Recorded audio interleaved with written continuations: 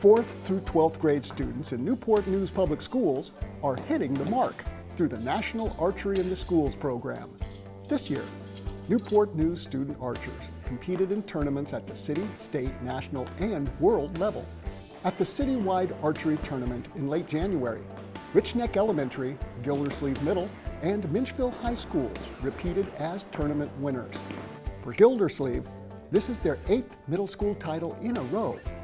By placing first in their grade levels at the city competition, all 3 teams earned an opportunity to compete at the state level, along with 8 qualifying individuals from 3 other NNPS schools.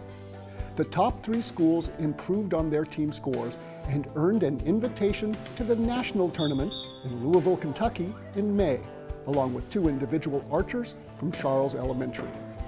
To qualify for the World Tournament, a team must score above a specific number. Once again, Rich Neck, Gildersleeve, and Minchville all exceeded this score to send them to Orlando, Florida in July for the World Tournament. This was Rich Neck's 2nd trip to the World Tournament in the last 3 seasons. Impressively, as the pressure grew and the competition tightened, the young Newport News archers performed better and better.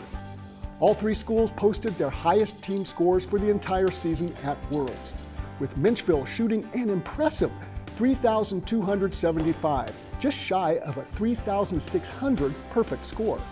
Rich Neck was the only elementary team from Virginia who competed and shot their highest score ever, while Gildersleeve finished the season as the 20th ranked middle school in the world. Through persistence, extreme focus, and the dedication of our talented PE coaches, our student archers showed the world that hard work always hits the bullseye.